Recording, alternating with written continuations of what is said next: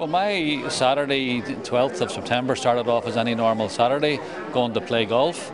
And I got up as normal that morning, took my normal breakfast, healthy breakfast, and I headed out, and I was about maybe 5 holes in when I started to feel a bit uncomfortable.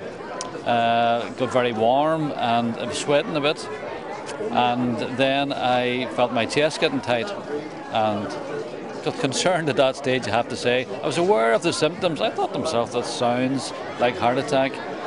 The symptoms, but I wasn't sure because I never had an illness ever in my life and I wasn't on any medication. So I decided to go home. I went down to the clubhouse, got into the car and drove up home, all the while feeling a bit uncomfortable. Not in serious major pain, but just uncomfortable. When I got to the house, my wife and son Neil were both in the house, and I explained to them how I was feeling, and I told them I was going to lie down in the room. And while I'd done that, they decided to phone for an ambulance.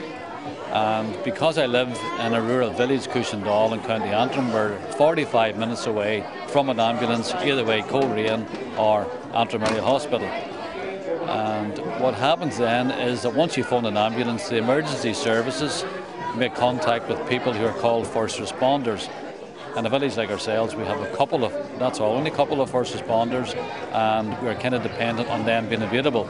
But as it turned out on the day, they were available, and they came to the house to see me before the ambulance would arrive, which has worked out very well because they prepared me for CPR and possibly defibrillator.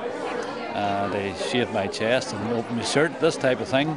And I was having a conversation with the first responder, Joe, and then I went into cardiac arrest. So Joe performed CPR, put the defibrillator on me, and I come round fairly quickly. I responded fairly well to that. Now, I don't remember the initial part of Joe putting the defib on me, but I remember coming round, and he was still working on me at that stage. And I said to him, look, I think I'm okay, and he kind of stopped at that stage, and he then kept talking to me and really prepared me for the ambulance crew arriving. And when the ambulance crew arrived, they reassured me and said that the first responders had done a good job. And I then went to the ambulance and headed off to the Royal Victoria Hospital. And if it hadn't been for them, you mightn't be here today then? There's no doubt about that. I mean, these things are such a small window of opportunity time-wise. You really have minutes to spare.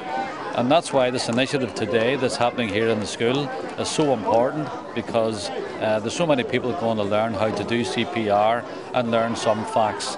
I mean, I really wouldn't have survived without first responders and without them having the knowledge of how to work CPRs, and CPR has been readily available. Or sorry, defibrillator has been readily available. Well, the first responders provide an invaluable service to a rural community such as Cushendall, because we are 45 minutes from our nearest hospital in either direction. We cannot do without their service, and I would plead with others who may have the time or may feel strongly about the service to get in contact with someone and become a first responder if possible. Because rural communities rely on these people so heavily, and if the service was not available in Cushendall, then it would be a very different story for my family, because it was the difference between life and death in our case.